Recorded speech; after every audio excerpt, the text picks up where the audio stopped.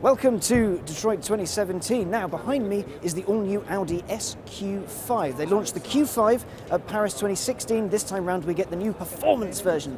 Under the hood is a 3-litre turbocharged V6. Now, that kicks out 554 horsepower and 369 pound-foot. 0 to 62 takes 5.4 seconds, and its top speed is 155 miles an hour. And you know what?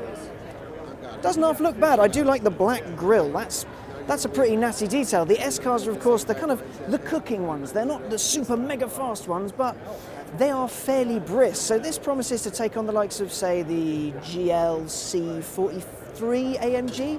Cars like that, you know, a bit cooking and a bit fast. But this being an Audi, the interior is absolutely stunning. It is beautiful, and this rides on adaptable air suspension. So it's going to ride well, it's going to be pretty chuffing quick, and doesn't half look bad. Now, for more from Detroit 2017, keep it locked on theroadshow.com.